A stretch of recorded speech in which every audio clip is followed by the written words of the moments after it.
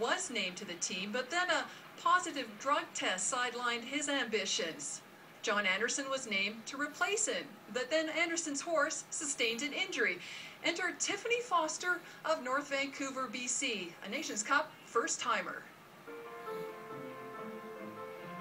Eric Lamaze, Bigstead.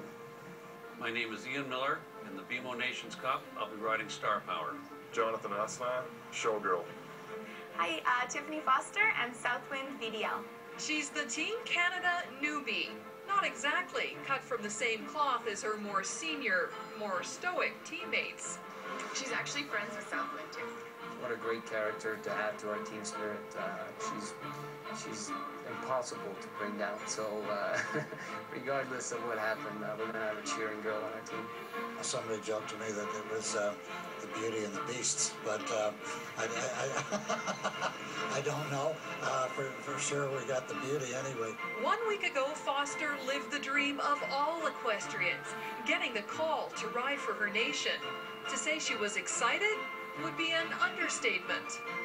It was kind of late at night, and I got a text from Eric. It was like Friday night, and he was like, "There's a chance you're going to be on the Nations Cup team." And I was like, "What do you mean?" you know?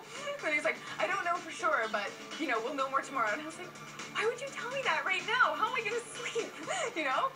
1 week later, she still isn't sleeping easy.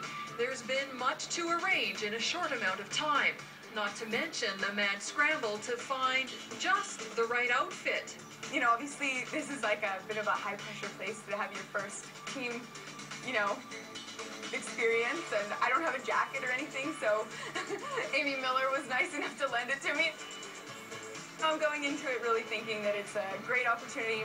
I'm super lucky and very grateful for the opportunity, and I kind of figured, you know, it's actually good because I kind of got named by default, so if I'm not great, you know, honestly, I'm usually not one that's like, the lack of words, but yes, I mean, it's really indescribable.